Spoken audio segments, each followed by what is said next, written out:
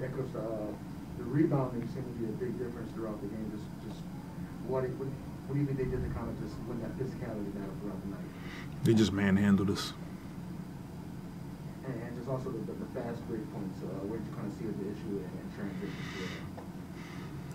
I just felt like they were a step faster than us to pretty much everything, and you know, that ownership is on me. I got to do a better job of preparing our team to go out and play against a really good team like Memphis, and we wasn't ready to play tonight.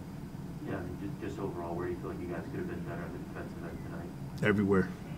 We could have been better everywhere, and we have to have more resistance than we did tonight. Once again, I'll take full ownership in that. We got to be better.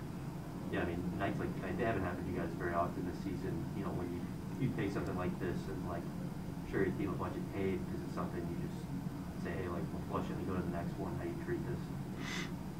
We'll watch some tape on it, and we'll feel it, but we got a quick turnaround. We play tomorrow night at home against Orlando, so we'll get back to the gym sometime tomorrow afternoon, watch some tape, look at the things that we can be better at. But we're not flushing it. We can't flush that. That's not us. And yeah, I get it. We haven't had games like that, but I'm disappointed in getting the team ready, and I'm disappointed with our performance tonight.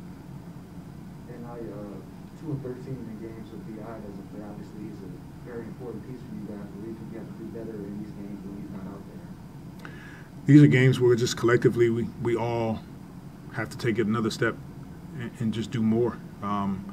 But it starts as a group, and tonight, from the start of the game, they just took it to us, and we could never really get back into it. Thanks, Coach. Thank you. Thank you.